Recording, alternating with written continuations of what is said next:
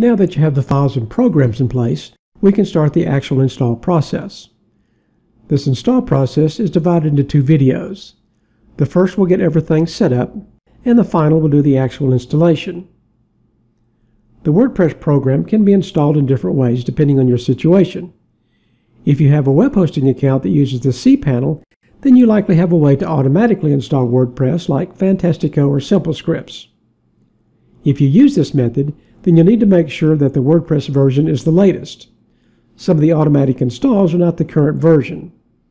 You can find the current version number at wordpress.org under the Download tab. The install shown in this video will assure that you have the latest stable version of WordPress, since we download the latest stable version directly from wordpress.org, and you install WordPress where you want it installed. It takes a few steps, but I think it's worth the effort for the control and security. You will need to have access to a cPanel for this install. In this video, we'll create a database from the cPanel, create a user with a password for that database, and give that user permission to access the database. You can stop this video at any point by clicking the control button and restart it at any time if you need to hear the information again. The first step is to create a database for WordPress to use to store the data.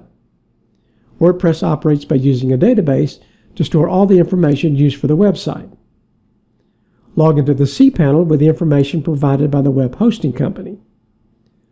Locate the MySQL database on the cPanel. It should be in the database section of the cPanel. Click on this icon. Now enter a name in the New Database field. Enter any name you want that meets the naming protocol of the host server, which is usually letters and numbers, and click the Create Database button. You should get a success screen something like this one. Click the Go Back button. Your new database will show in the Current Databases table. Next, enter a username in the username field under Add New Users, and then enter a password in the password field. You may need to enter the password again to confirm this password. Make sure you use a strong password to help prevent any attempts to hack the database. Click the Create User button and you'll get another success screen. Click the Go Back button again. Now you'll need to add that user to the database to give the user privileges to access the database. Select the database and the user you created from the drop-down menus and click the Add button. This will activate a screen so privileges can be assigned to the user. This user will need all privileges, so select the All Privileges button or select each privilege and click the Make Changes button. This will give you the last success screen in the process. Click the Go Back button to return to the database screen. That completes the creation of the database and adding the user to the database.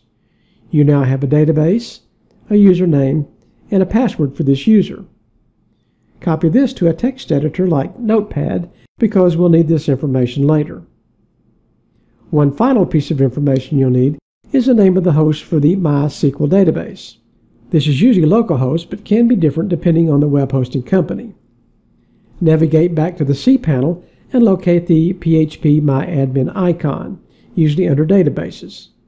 Click on this PHP MyAdmin icon to open it, and at the top of this screen is the host name. If your web hosting does not have this feature, then you need to contact them to get this information. You will need it to complete the install. In the next video, we'll get the WordPress operating files and the web hosting server so they can work with the database and complete the install.